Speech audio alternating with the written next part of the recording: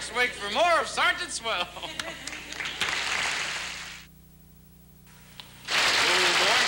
he just marked right on.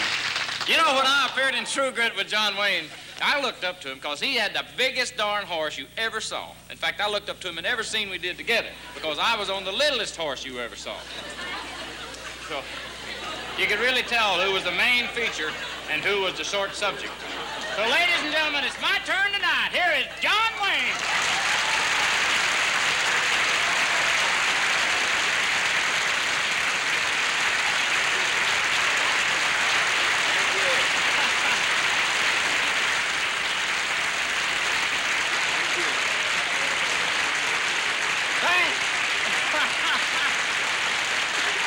Hey, Glenn?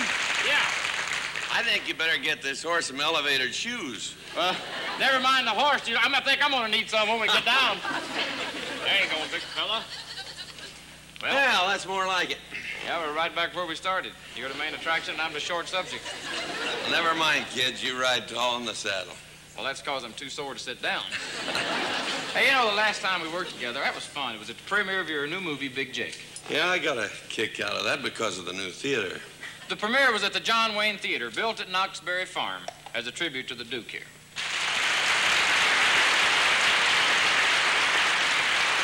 Well, that evening was a real thrill, and it's a nice thing about that place. I can get in free now.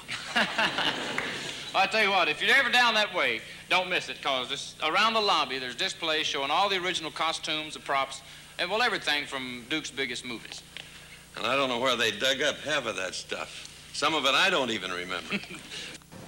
This is the rifle I used in the Stagecoach way back in 1939.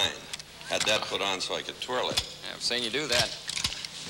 All right, mister. Drop it right where you are. You're dead where you sit. Do a better impression than that or get another gun. This is really a great collection, Dukes. Yeah, it brings back a lot of memories.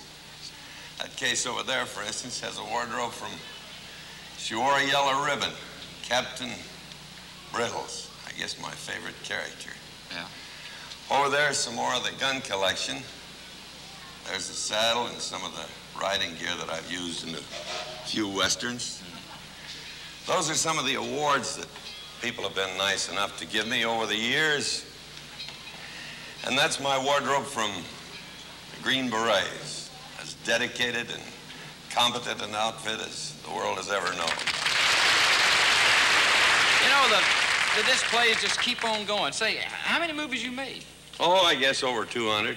Wow, that's fantastic. And I'm going to keep on making them until I make one right. Duke, did it all begin with Stagecoach? Well, Goodwin started with Stagecoach, but I'd done about 130 pictures before that, including one that I still have bad dreams about. It was that bad, huh? Would you believe a picture called Singing Sandy? I played the singing cowboy. No, I don't believe I would believe that. Well, it happened, so by the time John Ford asked me to do Stagecoach, I was about ready for something with a little meat to it. Hey, let's look at some more of the film, okay? Good.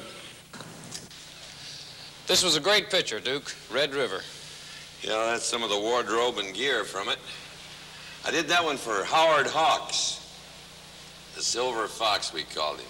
When he turned these steely blues on you, you knew he knew what he was talking about. While I was doing this picture, I found a hat, not that hat, an old cavalry hat that I've kind of used as a good luck piece. It's been kind of a trademark in a lot of movies. Like your hair's your trademark.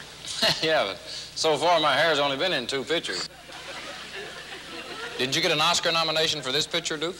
Yeah, Sands of Iwo Jima. I didn't get the Oscar. But you sure got an Oscar for this one, and I got to say I was mighty proud to ride along beside you, Duke. That's right, you're the kid on the short horse. That was a thrill for me to be in a movie with John Wayne. Well, Duke, I got to say one thing. You deserve the Oscar, but I can't help believing if I'd have had a bigger horse, things might have been different.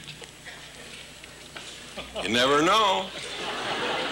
And your new movie, Big Jake, I really liked it. I saw it down there that night.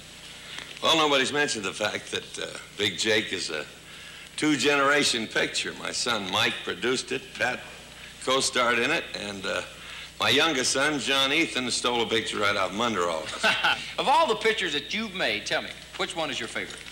Well, you like each picture for a different reason. But I think my favorite will always be the next one. Well, I'll sure be there to see it, Duke. And once again, thank you very much. Appreciate it.